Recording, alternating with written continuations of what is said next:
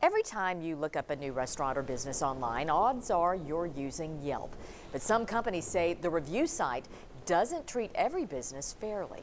WBIR 10 News anchor Aaron Wright spoke with the local company that says Yelp's practices are extortion. Aaron?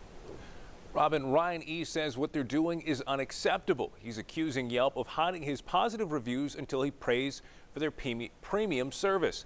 He says it's hurting his bottom line and keeping him from new customers. Ryan E.'s been operating computer service company Advanced Computers since 2007.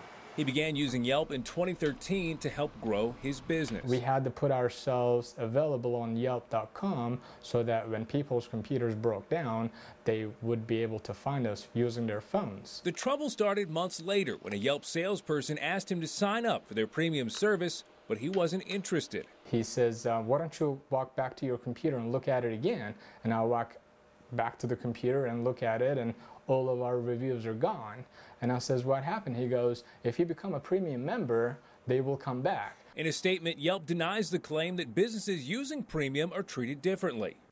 Any claims that Yelp manipulates reviews for money or that advertisers are treated any differently than non-advertisers are completely false and have been repeatedly dismissed by courts of law. When you do computer repair service, you're going to see advertisements first.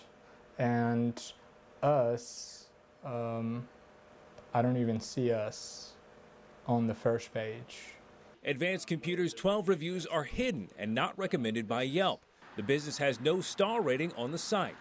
Yelp rates reviews based on quality, reliability, and user activity. From the goodness of her heart, she gave me 5 stars. And here we are, they are hidden. Ryan E. believes those hidden reviews are hurting his business, keeping him hidden from potential customers. We do not have $100, especially not $200 for a company who's trying to extort money. Ryan doesn't plan to sign up for premium, but is counting on Google reviews to spread the word for his business. He hopes Yelp becomes more honest about their process and how reviews are chosen.